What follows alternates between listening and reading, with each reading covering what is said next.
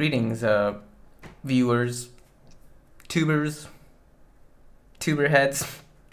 Anyway, there's a new update for my theme candy add-on that allows you to finally change background colors for some of these panels. So up until now, changing your highlighted color has always been possible to do, but let's go to the new stuff in advanced mode and you'll find some extra panels here. So let's expand this and we can now change the background colors here. For example, the outliner, we can make it really dark. This is the properties, the area, space, whatever it's called. Let's darken that as well.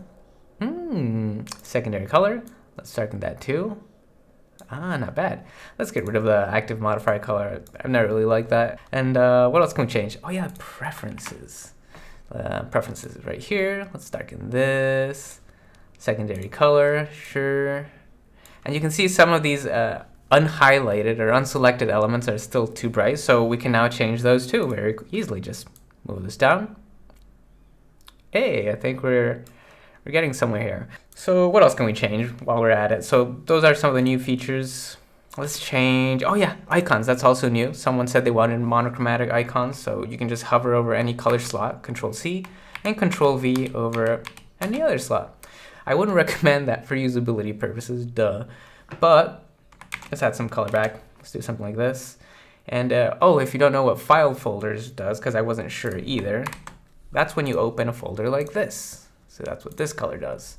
This might not be the best color, but whatever, we're sticking with it. So let's change our background color to a linear gradient. We could already do that, but I'm just getting a little excited here. Let's do this. Let's do this. We need a brighter matte cap. Those, not bad. Oh, okay. That's definitely not usable. But for this video, let's just leave it like that. So the point is, we can now create our own theme very quickly. I mean, that only took us like a minute, maybe two.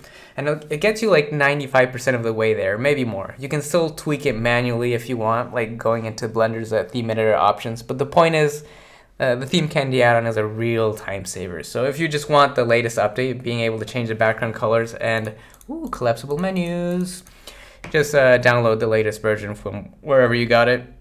Oh, and don't forget to save your beautiful new theme, Vomit Green. Perfect.